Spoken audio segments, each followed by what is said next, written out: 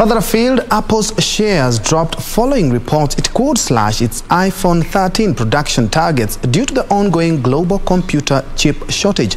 The electronic giant had expected to make 90 million iPhones in the last quarter of 2021. Here are the details of these and other stories from other parts of the world.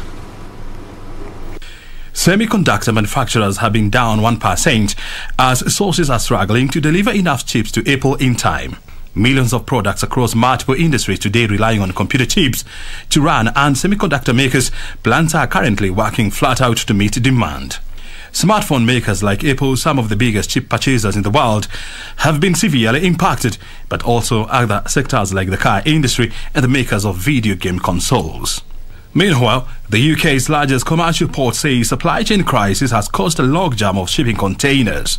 The port of Felixstowe, which handles 36% of UK's freight container traffic, blamed the busy pre-Christmas period and haulage shortages. Shipping giant Maersk made it known that it is rerouting some of its biggest ships away from the port of Felixstowe to other European ports where smaller vessels will be used for UK deliveries. This was after some of its largest 20,000 container ships were waiting outside the port for between 4 to 7 days to other European ports where smaller vessels will be used for UK deliveries.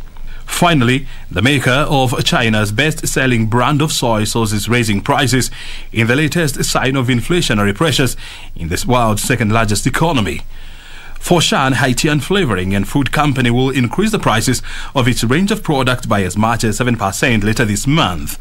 The Shanghai-listed company pointed to higher cost of materials, transport and energy for the decision. The commodity prices have been surging as the world emerges from the pandemic. Price increases will apply to soy sauce, oyster sauce and other sauce products from the 25th of October this year.